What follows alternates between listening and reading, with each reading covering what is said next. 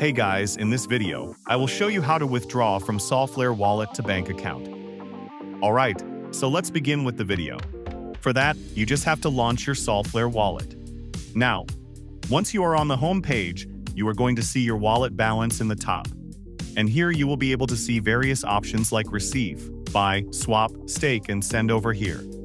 If you tap on this gear icon in the bottom right-hand corner of the screen, unfortunately, you will not be able to see any of the options that would allow you to directly withdraw your money from Solflare, follow it to your bank account.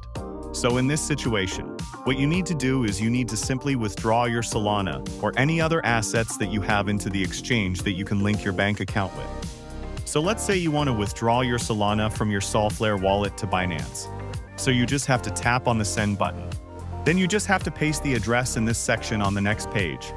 You just have to enter the amount of Solana that you want to withdraw, and then you just have to confirm your transaction.